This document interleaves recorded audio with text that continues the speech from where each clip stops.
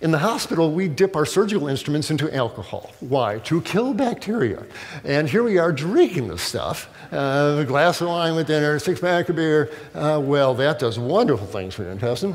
And in this society nowadays, when anyone gets a runny nose or a scratchy throat, what do? You go to the doctor, and you beg them or threaten them until they pull out their prescription pad and give you a prescription for erythromycin, Augmentin, Cipro, etc.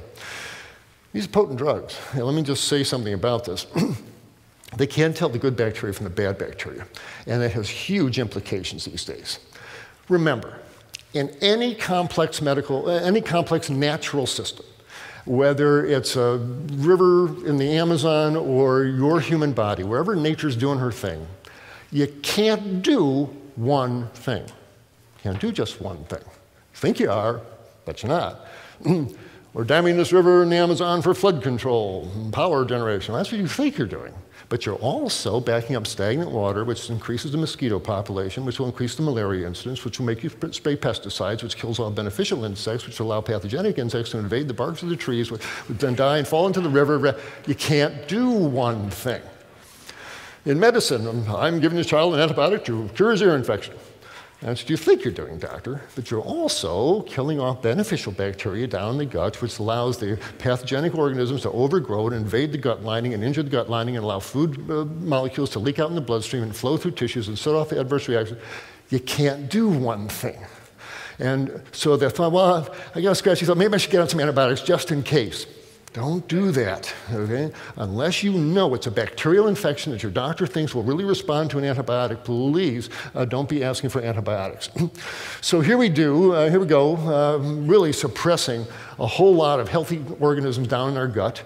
But what do? You select out the roughest, toughest antibiotic-resistant bacteria down there, and now you got some bad actors. They're already down there, but now you've killed off their competition, and now what do? We feed them. We just add a little bit of sugar.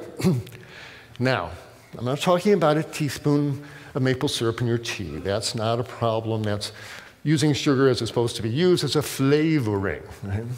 I'm talking about eating sugar as a food. Eating sugar as a food? Who does that? I can't imagine anybody who would want to eat sugar as a food. Can you imagine eating sugar as a food? I don't have any. Who would eat sugar as a food? I can't imagine why anybody would want to eat sugar as a food. We eat sugar by the metric ton, and we drink the stuff, stunning amounts. Well, 8-ounce can of Coke. Coke used to come in 8-ounce cans. They're all in the Smithsonian now. Nobody drinks 8-ounce cans anymore. But 5.5 teaspoons of sugar in a little 8-ounce can of Coke, but a nice 20-ounce Slurpee bottle, 13 teaspoons of sugar. Americans are consuming almost 1 gallon a week of soft drinks, huge amount. And since I'm not drinking any, somebody's drinking 2 gallons a week out there.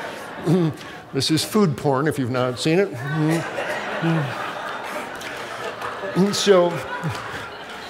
So we kill off the good microbes down there, and we pour huge amounts of sugar down there, and can we be shocked if shortly afterwards you produce an intestine that looks like this? This is a small intestine that is overgrown with candida yeast, and this is intestinal candidiasis. And these organisms, not nutritional yeast on your plate, is dead stuff. These are live organisms that are burrowing into the wall of the intestine, injuring the wall of the intestine, and causing some problems. Now, the condition we're referring to is dysbiosis. Dis means bad, bios is life. We've created an unhealthy balance of bacteria and yeast in our intestines. So what? Well, the so what is this. Here's the wall of the intestine. Here's food going by up here. Here's your bloodstream down here. The job of the intestine is to extract nutrients from your food stream and bring them into your bloodstream. It does a good job at that.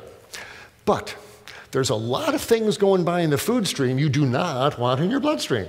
Undigested food proteins, you want fragments of wheat gluten and casein or whatever you're eating down in your bloodstream. You don't want them, as these bacteria break down, you don't want their cell walls flowing through your bloodstream. And a healthy intestinal wall will not allow this penetration of these molecules into the bloodstream. But you kill off the good bacteria, you throw a bunch of sugars down there, and you spawn a whole bunch of pathogenic organisms down your gut. They're not innocent bystanders. They get into the wall of the intestine. They start injuring it. They put out acids and substances that injure the gut. And what you create is this. Molecular spaces open up between the cells, and big molecules that have no business getting in your bloodstream start leaking into the bloodstream, so-called leaky gut syndrome. Funny name, not funny condition, because these molecules then flow through tissues all over your body, and they stir up some mischief. They can set off a nasty arthritis. We see this so frequently in colitis, but a lot of folks have these, why my joints are always sore? And it's probably coming from your gut. A lot of other autoimmune diseases have been connected with this. Plus, it also sets off issues regarding membranes that secrete histamine. It sets off, it can make asthma worse. It goes through your skin, sets off hives. It affects everything throughout the body. And a lot of these diseases of unknown origin really is coming from stuff leaking out from the intestinal tract. So, how do you know if you have a leaky gut? It's one of the diseases du jour. Everybody's, oh, I got a leaky gut. Oh, I got a leaky gut. No wonder I can't pay my taxes. I got a leaky gut. No wonder.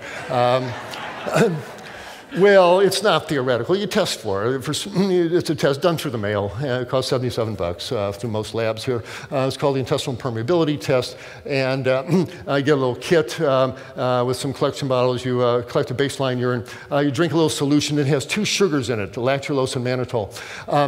Mannitol shows up in the urine. Lactulose should not show up in the urine. It's an insoluble sugar. It's not non-absorbable sugar. And so if any lactulose shows up, you've got a leaky gut. Here is the test results for a fellow who's got it. Here's the amount of lactulose that was recovered. You see the normal is all the way over on the left. There should be none, or they'll give you 1.5%. They'll give you that. He had 3% of the lactulose that he drank showed up in the urine. The person's got a leaky gut. Okay, so this is how it's done. Any question, have your practitioner order intestinal permeability test. So what do you do if you have it? Oh, the rest of my life, my gut is leaky. The intestine is constantly renewing itself. You're constantly growing a new intestinal lining, just the way you're constantly growing new skin. And then the basal layers work their way up to the surface. Same thing happens in the intestine. It's constantly renewing itself. You grow a new intestinal lining every few weeks. So that said, what do?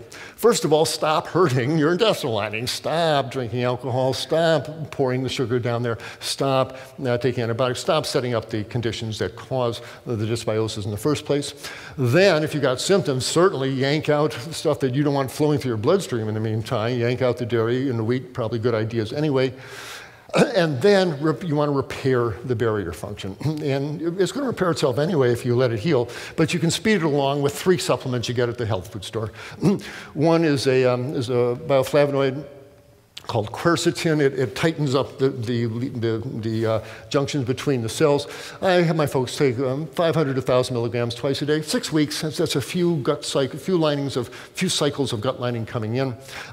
There's an amino acid called glutamine that feeds the intestinal cells, so I have them get on some glutamine twice a day, again, 1,000 milligrams. And again, just for 6 weeks. This is not forever and ever and ever, just until the thing heals itself. And then I want to reestablish a normal population of healthy bacteria down in the gut. And so here's where probiotics come in.